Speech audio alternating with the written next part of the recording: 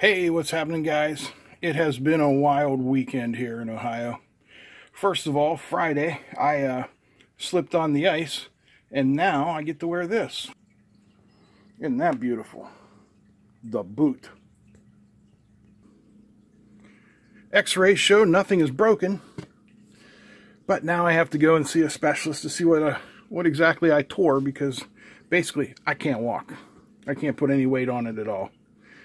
To add to the more fun, Saturday, my mother called me to tell me she doesn't have any heat. So we called the HVAC guy who came in, and it's some sort of motor in the front of the furnace called an inducer. The bearing is all worn out. He put some oil on it, says I can't get a motor until Tuesday. So it worked fine yesterday. Today is Monday. She calls me this morning to tell me she hasn't had any heat all night. That's the kind of weekend I've had. But you've heard enough about that. Today we're going to take a look at this. This is the FNIRSI model FN48B.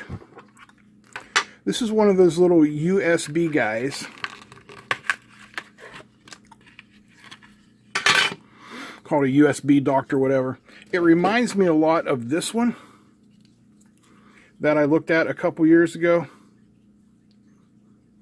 Although in here we have a jog wheel with a button.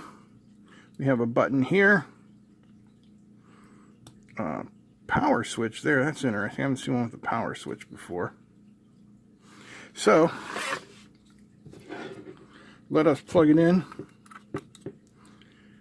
and we'll see what there is to see. I'm going to turn out a couple of these lights because it is too bright and you guys aren't going to be able to see what's going on there. One moment, please. There you go. You guys can see that better now. Now I've got this hooked up to one of these loads, and I'm just pulling 10 milliamps, just enough to keep the power bank alive.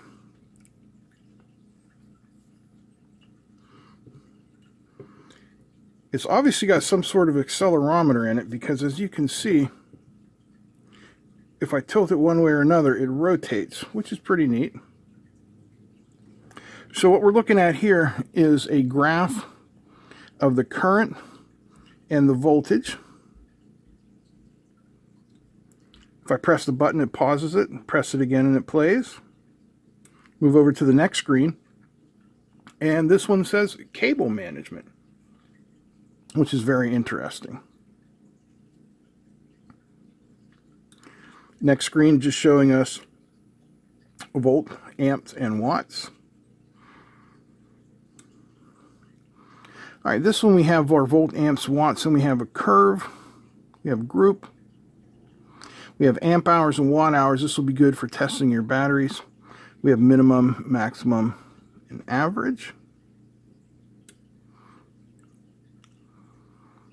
Trigger time. It's interesting. Now this one's showing us the protocol that it's using, which says the Apple 2.4 amp protocol.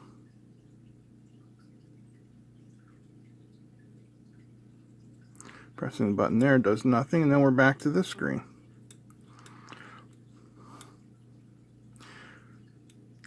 So basically this is simply showing us a graph or some other information about the power that is going through it, volts, amps, and watts.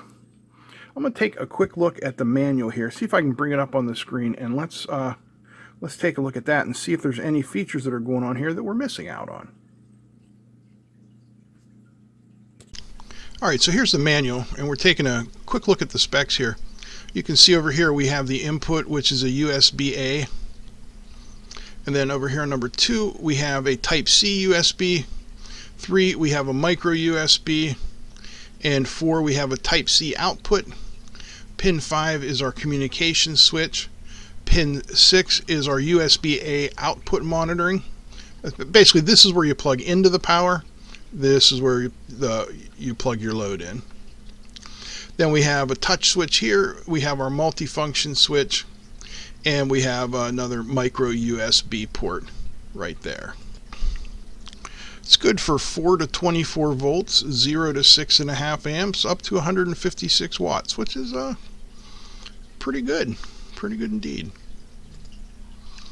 So here we're taking a look at the different pages. We have what they call the concise page, which just shows you the three main parameters. And then we have the record page. And this shows you here with different things that we can do. Long press the left button, switch to capacity, power, or consumption list. Click the middle button, start and stop the curve reading. Long press the middle button, restart the calculation. Long press the right button, enter battery capacity calculation tool. So you're definitely going to need to look at the manual when you do this, because there are just so many functions available here. Now here we have the fast charge recognition page. And you can see the things we have here. Long press the left button, enter the fast charge trigger module. Click the middle button, start stop trigger timing. Long press middle button, prompt to clear it. And long press the right button, enter the charging tool menu. This is the curve display page, which is what we looked at earlier. And you can see a long press left button, change your time base. Click the middle button, starts and stops it. Long press the middle button, switch modes. Long press the right button, time base plus. Now, this is one I wasn't quite sure of, and one of the main reasons I wanted to look this up was the wire resistance measurement page. It uses differential pressure. Remember, the Chinese, when they talk about pressure, they're talking about voltage. So differential voltage to measure the internal resistance of a cable, which is simple. It's using Ohm's law. It's just a voltage drop over a known resistance. Click the middle button, use the current voltage and current value. So measurement procedure, connection mode, charger plus FN48B plus constant current load, and record the reference value. So basically you're going to put a wire in between the charger and this, and it's going to give you the resistance. Let's give that a try. All right, so I've got a USB-C type cable on there, and you can see we are getting between 0.06 and 0.08 ohms as it's measuring the resistance on there. So that's a nice useful function. It's a good way to check if your cables are going bad. You know, if you have a high resistance, then you definitely have a marker that your cable is going bad. Very, very cool. So here's the page on AliExpress, and this is from the official FNIRSI store, and you can see it costs between $30 and $37 to get one of these guys, and estimated delivery to the United States is April 11th.